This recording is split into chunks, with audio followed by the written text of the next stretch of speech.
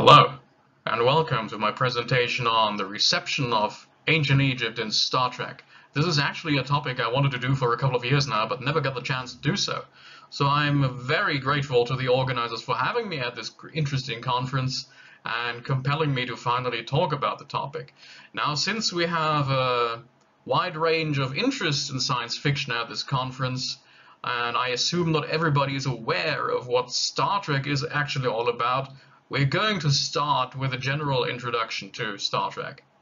So Star Trek is essentially an imagination of the future of our species, and thus far mainly set in the 23rd and 24th centuries. It depicts a united Earth that has overcome its petty differences and finally got its act together as a member of a United Nations-like interstellar federation called the United Federation of Planets. And Earth society is portrayed as a de facto communist society. Material wants, poverty, illnesses, early death have been eliminated, and individuals strive to better themselves and the collectives, and there is no money. So it's essentially this super utopia. The stories mainly revolve around members and crews of the military arm of the United Federation of Planets, the Starfleet, and are usually set aboard starships, mainly iterations of the starship called Enterprise. The main task of Starfleet is peaceful exploration and first contact with other species, essentially encountering the unknown. And in all of that, armed conflict is the last resort and shunned by all members of the Federation. Star Trek is originally television-based and dealt with encounters or moral issues on a weekly basis. So historically, Star Trek was mainly about episodic storytelling. More recent iterations of Star Trek have adopted a serialized storytelling approach with season-long story arcs, but ultimately all the stories are about the exploration of human existence. What does it mean to be human? How do we overcome our challenges? Things like that. The original purpose, according to the creator Gene Roddenberry, was to show that humanity can do better in the future, that we should see past our petty differences and get our act together to create or to strive toward this utopian future that Star Trek would like us to see achieve in the future. The setting in the future as such is simply a means to bypass US Cold War censorship in the 1960s, though. At the time, during the height of the Cold War, it was very difficult to discuss matters like racism or international conflicts or anti-war sentiment. So like all good science fiction, the future and high-tech environment is simply the hook to discuss pertinent matters of the time, and that continues to this day, essentially. Star Trek has always adapted to discuss and problematize problems that we have in our societies today. When I talk about societies, of course, that is mainly through a lens of the United States. Ultimately, it's a US American citizen. Now, considering all these social issues, other alien species often embody negative human traits that the humans in the Star Trek universe have already overcome. Issues, traits like militarism, the search for profits, hubris, and things like that. And together with space phenomena, they embody the unknown that needs to be understood and dealt with. Ultimately, Star Trek promotes something that could be called cosmopolitanism. In the words of Star Trek, it's about infinite diversity in infinite combinations. As I said, Star Trek is mainly television-based, and so far we've had 9 TV series, with the original Star Trek, simply called Star Trek, airing in 1966. And yeah, the first 6 series we can call as we can essentially call it the first wave of Star Trek, with this episodic storytelling and recurring themes. This wave stopped in the mid-2000s. After that, there was a hiatus of more than 10 years before Star Trek would reappear on the small screen. And in the more recent incarnations, Star Trek has become considerably darker. The utopia of the Federation has moved toward what we can consider a dystopia. And several of the positive aspects of the Federation have been retconned in one way or another. This is, of course, to highlight the changes in Western or United States society at the time, and Star Trek problematizes these issues. We also have more than a dozen Star Trek feature films thus far, but we're not going to talk about those because ancient Egypt virtually plays no role in those. Instead, we're going to look at several instances where ancient Egypt features one way or another in the television episodes of the different series, and we're going to kick that off just now. Since I'm doing this chronologically, we start with the original Star Trek from the 1960s, and our first example is from the episode The City on the Edge of Forever.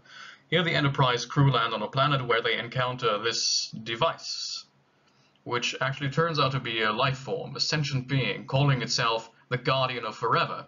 And ultimately it's a time-traveling device because it can transport whoever steps through it to any point in the universe at any time. And the being makes its point to the Enterprise crew by showing them pictures from Earth's past, starting off with images from what's supposed to be ancient Egypt, with the Giza Plateau. So here, ancient Egyptian imagery serves to contextualize the position of the characters and Earth in the universe. The next example, more indirectly though, is from the episode Patterns of Force. Here the Enterprise crew encounters an alien society which is heavily modeled after National Socialist Germany, replete with the corresponding imagery and symbolism. And this episode is ultimately about the problem how absolute power absolutely corrupts. And the Vulcan First Officer, Spock, points out to Dr. Leonard McCoy here how absolute power corrupting absolutely, or rather men searching absolute power, was a recurring feature of human history. And alongside corrupted absolute rulers, Spock cites individuals like Alexander, Caesar, Napoleon, Hitler, and alongside those he mentions one Ramses. Now we can only guess that that's supposed to be Ramses II or Ramses the Great. Anyway, ancient Egypt here serves to underpin once again the point of the characters and humanity in the 23rd century, showing where humanity has come from, like very violent, very corrupted societies, to a brighter future.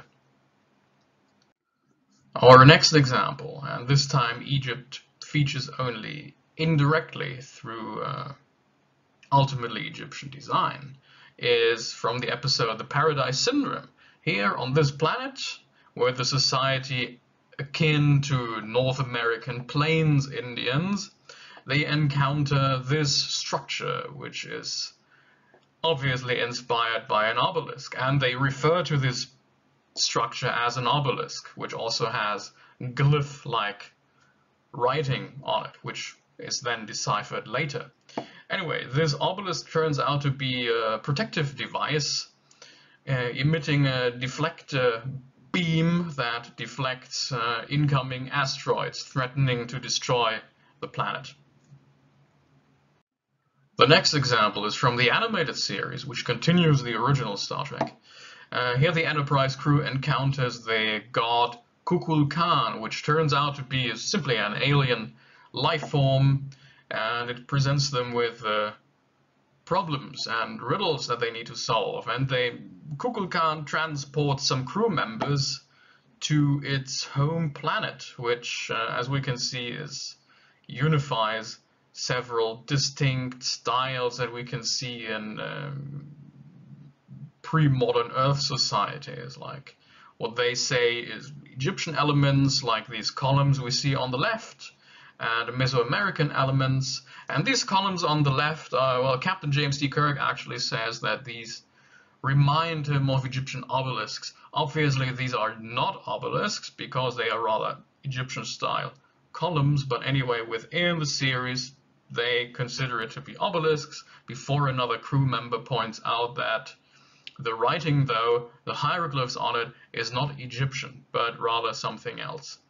Another Egyptian element, if we look at the picture on the right here, we might think about these donk-like figures and ask the question whether they might be inspired by Anubis or Upuaut.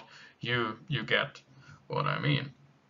So anyway, Egypt here has features as a design element rather than a plot device or anything else.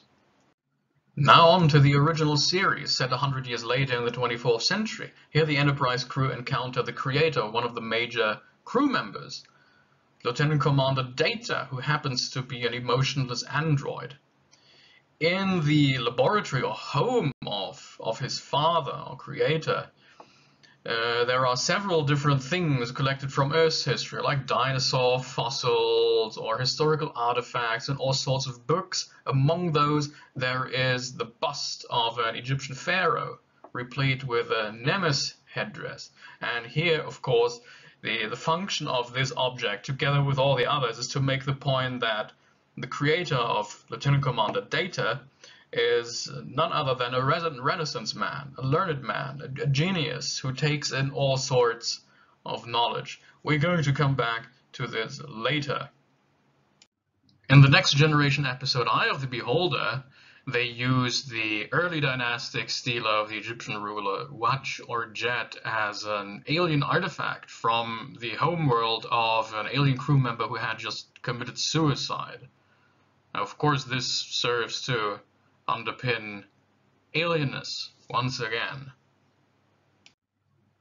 In the Star Trek Voyager episode Memorial, the Voyager crew encounters this obelisk-shaped structure, which also has glyphs which inform the visitors of an armed conflict several centuries ago, where atrocities were committed on all sides of the parties. But this is not just a normal memorial. It is rather a highly sophisticated technological device which implants the memories of participants in this war in travelers who happen to pass through the solar system. So once again, Egypt does not feature directly here, but rather through its imagery as an alien design element. And in the Star Trek Enterprise episode Cold Front, set 100 years before the original series in the 22nd century, a temporal agent from the distant future informs one of the main characters, Captain Jonathan Archer of the Starship Enterprise, about a temporal Cold War, about factions from the future trying to alter events in the past to prevent the creation of the United Federation of Planets and thus the glorious future of our human species. So to make a point how time travel works in the future, he points out that a group of anthropologists from the future was just now observing the construction of the Great Pyramid in Giza in 2769 BCE. Now on to our last tangible example from the pilot episode of the series Star Trek Discovery, one of the more recent Star Trek series, which I mentioned have somewhat darker outline and darker themes than the original run of Star Trek series. And here we can see a reimagination of one of the major Star Trek villains, the Klingons. And this is actually a Klingon burial scene where we can see a Klingon warrior encased in an anthropomorphic or Klingonomorphic sarcophagus and actually wrapped in linen. So this definitely, or it's obvious that this harkens back to Egyptian burial customs. But of course we don't know why the producers decided to adopt this particular burial style for the Klingons. talking about the Klingons. And a behind the scenes special about the end of the run of Star Trek The Next Generation, the show mentions that the design of the Klingon High Council, the political center of the Klingon Empire, was inspired by ancient Egypt. But to be honest, I don't really see how. Maybe any one of you can point me to that. I rather consider the entire arrangement as such more reminiscent of the Kremlin, but I'm obviously open for discussion here. Maybe I'm just too blind to see it. Now to summarize the function of ancient Egypt in Star Trek. I think I have identified two main functions. The primary function is that of world building and offering context, determining the place of Earth in the universe and the place of the characters in our expanded history. Basically dealing with the question, where do we come from and how far have we come? The secondary function is as a marker of alienness. Egyptian elements serving as alien yet familiar designs, underpinning the multicultural cosmopolitan reality of the Federation and the universe, as well as the encounter with the unknown. Egypt generally forms part of the wider engagement with history and exoarchaeology, exoarchaeology being archaeology in places other than Earth. Of course, Star Trek and Egyptian elements play with ancient astronauts theory like a lot of other science fiction, and in fact in Star Trek all species have a common genetic origin in the distant past. At that, ancient Egypt does not serve as a plot device.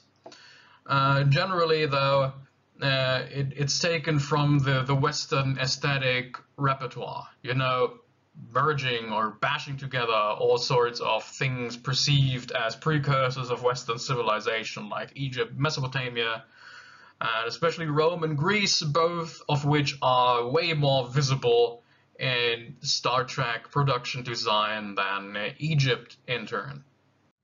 Now toward the end of the presentation, a few post-colonial critiques directed at Star Trek. One of the major criticisms is that the Federation and Starfleet are seemingly dominated by humans who happen to be mostly white and English-speaking, although Star Trek has always been lauded for its relative diversity, considering the wider trends of society, and diversity has been increasing in the past few years. Another criticism is that the Federation is basically a continuation of European colonialism. It lauds exploration and technological progress for their own sake. It promoted liberal values and patronized less developed societies and withholding technology and knowledge under certain circumstances. Generally, we can trace a line between European frontier myths, which was crucial for the colonization of especially North America, to Star Trek.